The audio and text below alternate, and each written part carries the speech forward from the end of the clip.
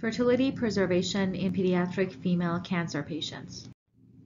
The estimated number of children being diagnosed with cancer in the United States is approximately 15,780 per year. This incidence has been increasing at a rate of 0.6% annually. The number of pediatric cancer survivors is currently estimated to be 380,000. Improvements in cancer survival have brought to attention the harmful effects of cancer treatments on a woman's reproductive life and fertility. Preservation of fertility in pediatric female patient population diagnosed with cancer can be very challenging. Standard options endorsed by the American Society of Reproductive Medicine, including oocyte and embryo cryopreservation, may be difficult to perform in this age group, as controlled ovarian hyperstimulation is challenging in these patients due to the lack of adequate ovarian response. Cryopreservation of ovarian tissue is currently an available emerging fertility preservation option for children and prepubertal females diagnosed with cancer. Ovarian freezing has been demonstrated as a safe and feasible procedure in multiple case series. Ovarian tissue cryopreservation is currently an experimental option. A total of 86 live births have been reported with 9 ongoing pregnancies. Ovarian cortical tissue containing primordial follicles is harvested prior to initiation of cancer treatment. Ovarian tissue harvesting can be performed laparoscopically or via mini laparotomy. It can involve a complete oophorectomy versus removing a portion of the ovary, also known as ovarian decortication. Ovarian cortex containing follicles is then sliced into strips of ovarian tissue. Patients at high risk for ovarian failure and pediatric patients with a small size of ovary are usually advised to undergo an oophorectomy to maximize their fertility potential. Ovarian tissue is then carefully cryopreserved by slow freezing or vitrification until proper timing for future ovarian reimplantation after completion of cancer treatment. Optimal reimplantation site for ovarian tissue is yet to be determined. At this time, 2 major autotransplantation techniques are available. In patients with ovarian medulla present, pieces of cortical ovarian tissue can be fixed to the medulla after thawing. In patients without an ovary post-oophorectomy, a peritoneal window can be created where pieces of ovarian tissue will be transferred as presented here.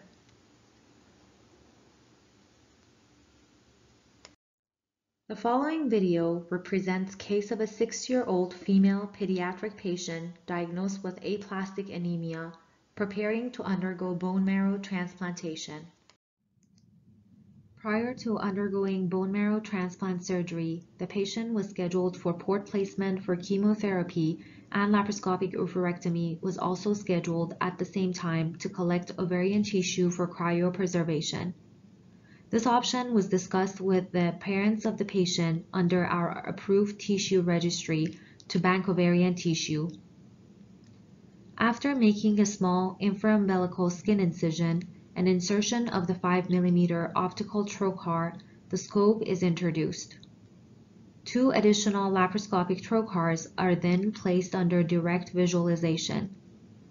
After performing a thorough survey of the abdominal and pelvic cavities, the uterus and bilateral ovaries were identified, and both ovaries appeared to be normal.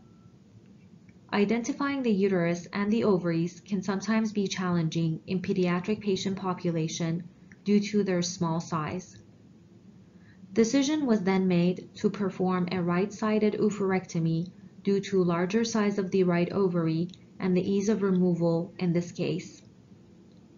After identifying the right ureter and following its course in the retroperitoneal area, the right ovary was grasped and gently separated from the ovarian vessels and the fallopian tube.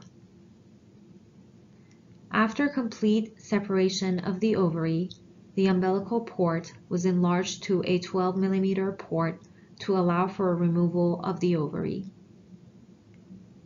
The ovary was then gently pulled out through the umbilical port. the entire abdominal cavity was evaluated and complete hemostasis was noted.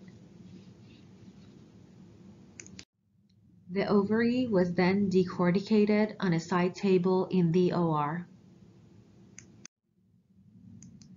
Ovarian cortex was divided into strips measuring approximately 1 centimeter in length, 5 millimeters width, and 1 to 2 millimeters in thickness. These pieces of ovarian tissue are then transported to the lab in media. These ovarian strips were then cryopreserved by vitrification technique.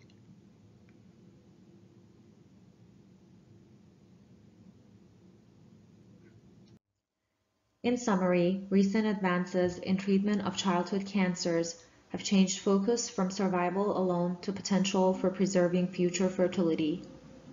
Ovarian tissue cryopreservation represents the greatest potential opportunity for fertility preservation in pediatric and prepubertal female patients.